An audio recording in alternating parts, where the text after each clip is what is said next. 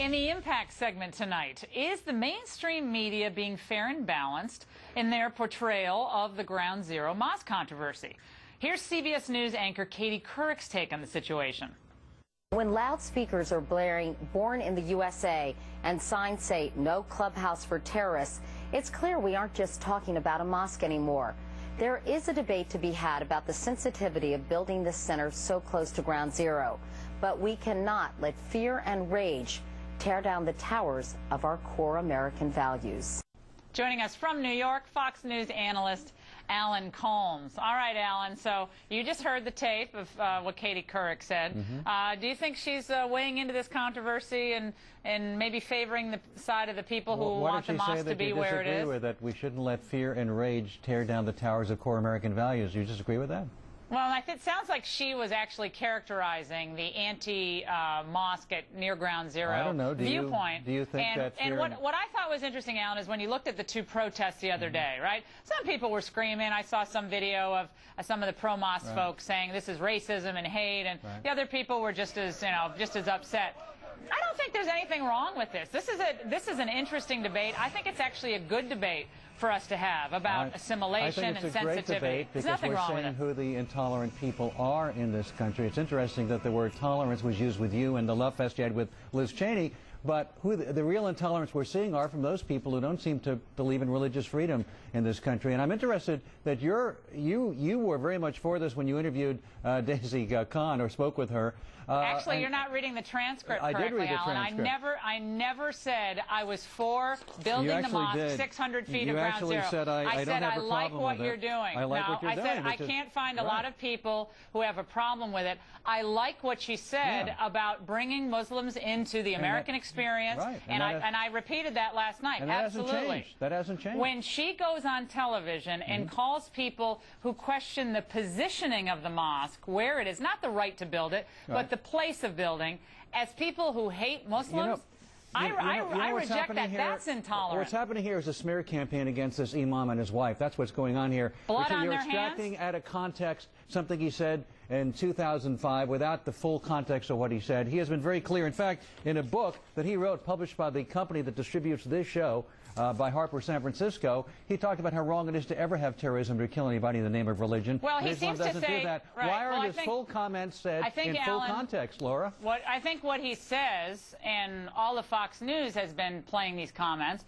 I think what he says to one audience oftentimes differs from what he says to another audience. Not true, because and it depends on what audience you're talking to. Not true. Alan, do you agree with his statement that America has more blood on its hands than Al-Qaeda? Do you agree with that statement, yes or no? I agree with it in the broader context. And by the way, you know, also said that Michael Scheuer, the head of the bin Laden unit of the CIA at one point, who said they don't hate us because of who we are, they hate us because of what we do. And he was embraced by conservatives. He said we have more blood on our hands? Because of No, he didn't say that. Well, if I may finish, because of our actions overseas, the truth of the matter is, because of the vehemence with which we've gone into Iraq and Afghanistan, we have had more collateral damage. President Obama's the commander-in-chief now. Take that up with him. But the idea that this man is building bridges, Alan, here's my question to you. Let me know when I can speak. Well, you mischaracterized an interview on this show. Yes, you did, from December. Respond to your question. And I'm glad we're friends.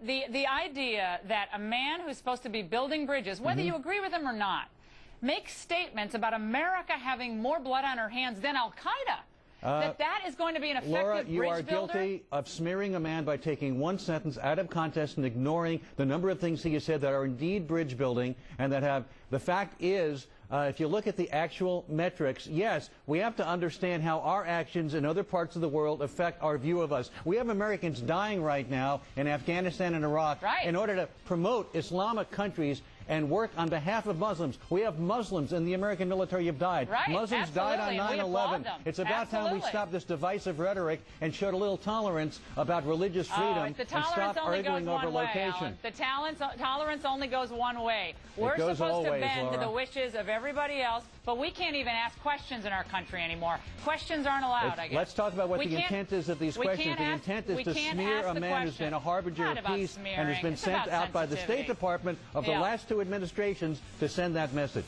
Oh, yeah, well, they didn't do the vetting of him either, but Alan, I appreciate it. Oh, that was rough. Up next, the Obama In the Unresolved Problems segment tonight, the White House announced today that President Obama is going to address the nation on the Iraq troop reduction next Tuesday from the Oval Office. Vice President Biden is optimistic about the Iraq situation. War. With us now is Fox News strategic analyst Lieutenant Colonel Ralph Peters, the author of the great book, The Endless War. Colonel Peters, before we get into that flip-flopperoonie maybe, what do you think of this Colmes smackdown we just had? Okay, look. My old friend Alan Colmes. Yeah, Alan Colmes needs to leave the humor to Jon Stewart. Jon Stewart is funny on purpose and he's good at it. Alan Colmes is funny by accident and he's not good at it. And you notice that Alan didn't answer your question, which was, he didn't really answer it. Do you believe that America's guilty, has more blood on its hands than Al-Qaeda, as Imam Rauf said publicly? Well, we all know that's not true. We all know the crazy claim that Imam Rauf made about 500,000 Iraqi babies starved to death because of America. It's not true. If in a nation of 26 million like Iraq, 500,000 infants had starved to death, there'd be a missing generation.